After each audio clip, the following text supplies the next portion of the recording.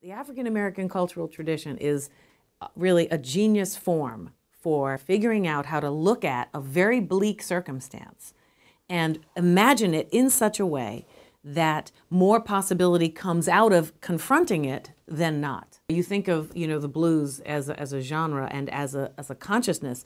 It invokes such a profound recognition of both limitation and dynamic engagement with it in such a way that you have enough distance to imagine something else, even as you're fully wrapped up in what's happening. And one of my favorite lines, which is sort of a simple blues line, but it's very common in a number of songs, is, if it weren't for bad luck, I wouldn't have any luck at all. I mean, think about the tragic, comedic, dynamic that produces. You're like, well, what do you want luck for if it's only going to be bad luck? Well, you never know, it might turn.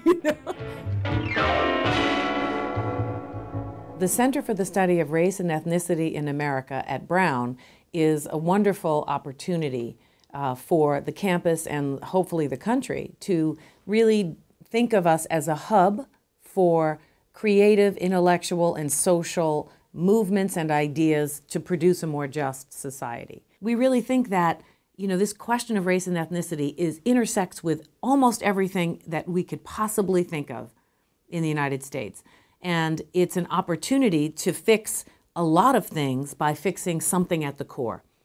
One of our missions is to take scholarly ideas, which sometimes can be abstract and not necessarily super accessible, and to find people who are comfortable translating those ideas in accessible ways, taking ideas that matter on the ground and helping people in everyday life use them or think about them and reflect on them.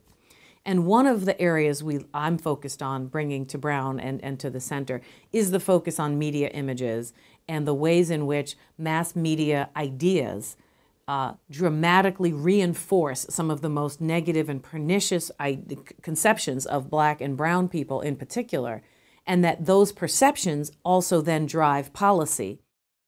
The goals in my teaching, I have many goals.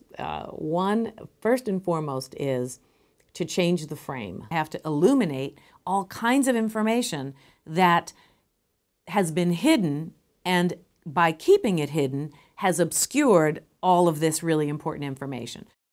I am very optimistic, or probably more appropriately hopeful, in human beings and human spirit. I actually think that we're pretty extraordinary as creatures and that there's a lot of possibility, and that you can reach really productive tipping points in surprising and unexpected, unanticipated times and circumstances. In other words, my hope is not dependent on what tomorrow is going to look like, because really, it's not looking that great on a few things. But I think, one of the things that I've been really inspired by is the reinvigoration of mass action for freedom. When young people say, look, we don't want to be under the rule of someone 40, 50 years who's basically not doing anything in our interests, that spirit is at the heart of a kind of possibility that we must not underestimate.